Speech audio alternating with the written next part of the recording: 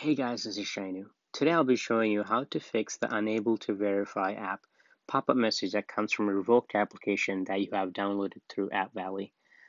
As you can see, this application, I downloaded it last week when I was making that YouTube video on how to download Spotify Plus Plus, and that video will be in the description below. There's another alternative way, and this is usually the way that I, deal with it when an application get revoked.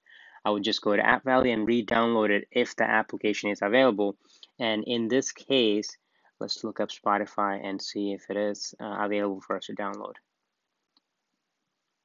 Actually, yeah, we do have Spotify Fix No Ads as an available option to download, but I kind of want to show you guys a workaround on just how to fix this without having to go through that, whole process of downloading and re-downloading and trusting the profile management, all these steps.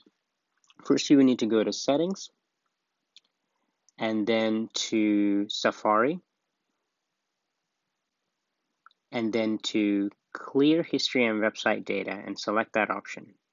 All right, now we need to turn on the airplane mode and make sure the Wi-Fi is turned off with it. So as you can see, my Wi-Fi is already turned on. I'm just going to turn that off too.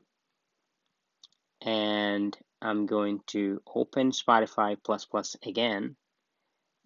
It actually opens without an error message.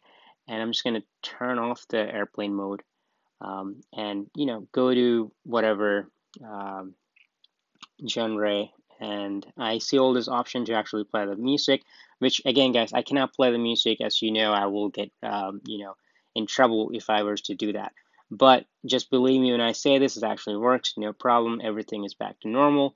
And even if you close the application and turn it back on again, we should be fine. And if you do get the unable to verify issue, just redo the steps again and you should be fine. Thank you so much for watching this video, guys. If you found this video helpful, please like and subscribe and share it with your friends. I'll see you all in the next one. Take care, guys. Bye-bye.